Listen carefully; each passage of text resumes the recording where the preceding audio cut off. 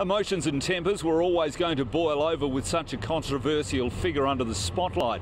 Henry Keogh was released from prison after spending 20 years behind bars for murdering his fiancée Anna Jane Cheney.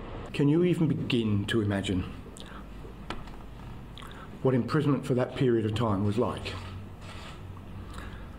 More than 7,000 sunrises and sunsets that I never saw.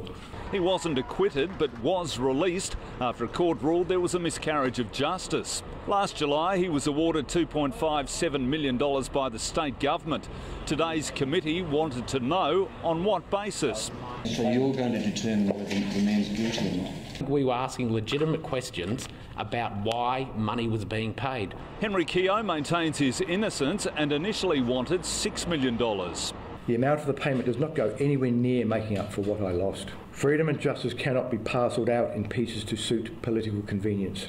But he wasn't taking any further questions outside. Do you feel you're unjustly treated in there? Just don't have a word with him. The Cheney family's lawyer still argues he should be retried. The man that they regard as the person that murdered their daughter and their sibling. Today was legal argument colliding with politics. There were few answers, but plenty of grief being revisited for those trying to move on.